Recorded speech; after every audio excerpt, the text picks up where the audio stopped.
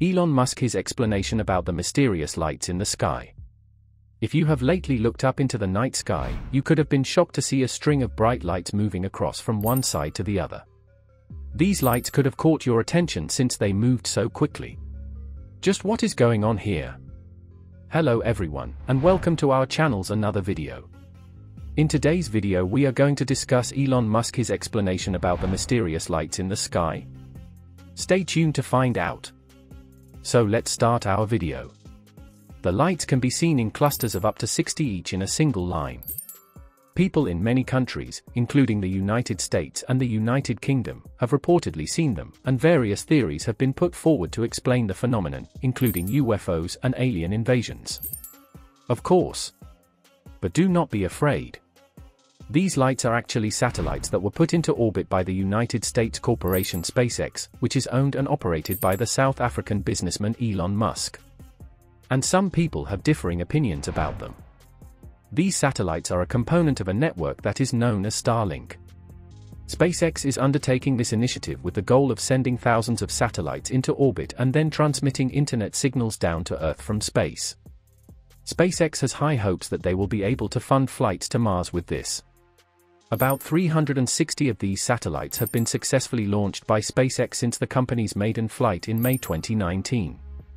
Each one has a big solar panel that reflects sunlight and weighs around 260 kilos. Its dimensions are comparable to those of a car that has been flattened. The ultimate objective of SpaceX is to fill the area of space surrounding the Earth with these satellites. They want to operate 12,000 Starlink satellites in space, with the number reaching as high as 42,000 if necessary. One can refer to this as a gigantic constellation. The satellites are launched in batches of 60 at a time, and SpaceX's goal is to launch around twice as many batches each month as they currently do. However, they have not quite accomplished that frequency of launches just yet. When the satellites are sent into orbit on the reusable Falcon 9 rockets manufactured by the business, they are positioned in an orbit approximately 290 kilometers above the surface of the Earth. After that, the satellites will use the ion engines already installed on board to boost their height into the operational orbits that range from 340 to 550 kilometers in diameter. The completion of this task may take a few months. Because of their reflecting surfaces, satellites can appear to be particularly visible in the night sky during these months when they pass over your location. When the sun is barely below the horizon, between the hours of twilight and dawn, the satellites reflect the light of the sun back onto the surface of the Earth, causing them to shine with a considerable amount of brilliance. When viewed from above, the satellites appear to be a bright train of lights because they circle the Earth in such a way that they follow one after the other. The ultimate objective of SpaceX's Starlink project is to provide high-speed internet access to every single location on Earth, from London to Antarctica.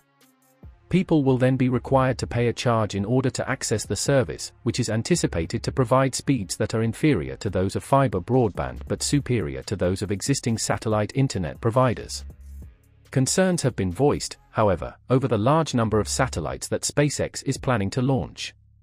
Currently, there are only roughly 2,000 operational satellites in Earth's orbit. SpaceX plans to raise this number by at least 6 times and possibly by up to 21 times. This creates a significant danger of satellites in Earth's orbit colliding with one another. If two satellites collide, one or both of them may explode, leaving behind thousands of fragments of smaller debris. This took place in 2009 between a satellite in the United States and one in Russia. After that, each of these separate pieces of debris may have an effect on other satellites. This could result in the Kessler syndrome, often known as the worst-case scenario, in which portions of Earth's orbit become useless. This phenomenon was brought to widespread attention in the film Gravity. One more thing that raises concern is that the satellites shine brighter than 99% of the other spacecraft visible in the night sky. Astronomers have complained that this fact makes it more difficult for them to do research on the cosmos. Satellites are to blame. The satellites can appear in telescope photographs as bright streaks, which can disrupt studies of galaxies and stars. Astronomers are concerned about the number of satellites that can be seen in the night sky due to the imminent launch of a significant number of additional satellites. It is possible, according to some estimates, that hundreds of Starlink satellites will always be visible in the night sky from any position on Earth. This can destroy the night sky's natural beauty and make astronomy significantly more challenging. There are currently no laws or regulations in place that are intended to preserve the aesthetic value of the night sky. On the other hand, some individuals are working toward changing that and may be taking legal action against SpaceX. For its part, SpaceX has stated that it is working to address these issues.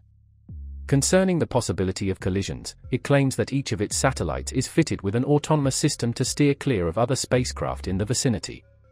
Nevertheless, this mechanism failed in September of 2019, which resulted in a dangerously close encounter with a European science satellite. The business has also stated that it is working to reduce the satellite's brightness. It launched a Starlink satellite in January 2020 that had been painted with black paint to reduce the amount of light reflected off it. The first findings indicate that once this Starlink satellite reached its operational orbit, it did appear to be less bright than the other Starlink satellites. Despite this, it continued to shine brightly over the months it took to reach this orbit.